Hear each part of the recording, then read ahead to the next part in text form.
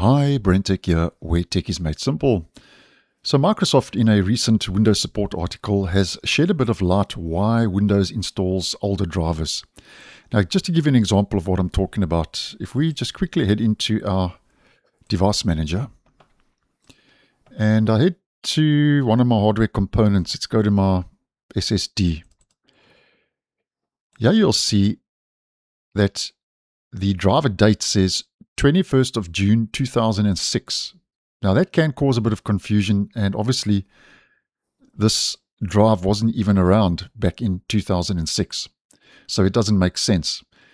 Now Microsoft says the reason for this, according to this Microsoft support article, why did Windows install an older driver?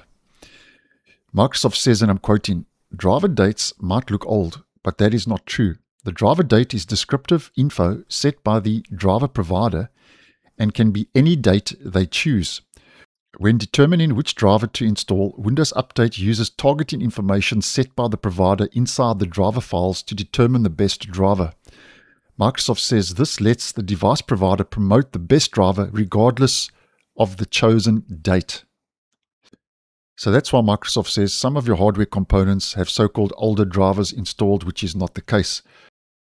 So basically, at the end of the day, the long and the short of this is that Microsoft says that Windows Update targets the best driver to be installed based on information and criteria set by the driver manufacturer, not by the driver date. And by doing this, Microsoft says Windows tries to get the best driver for your device, even if its release date does not make any sense.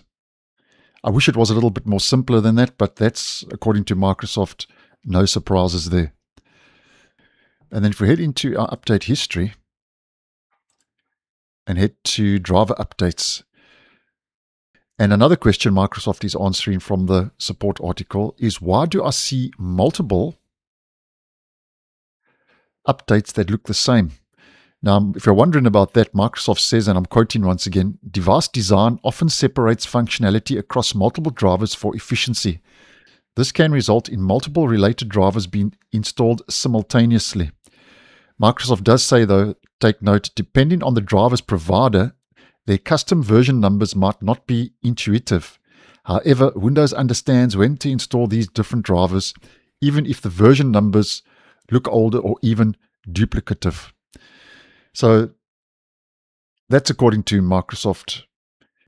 Why did Windows install an old driver? According to Microsoft, that's not the case. So thanks for watching, and I'll see you guys in the next one.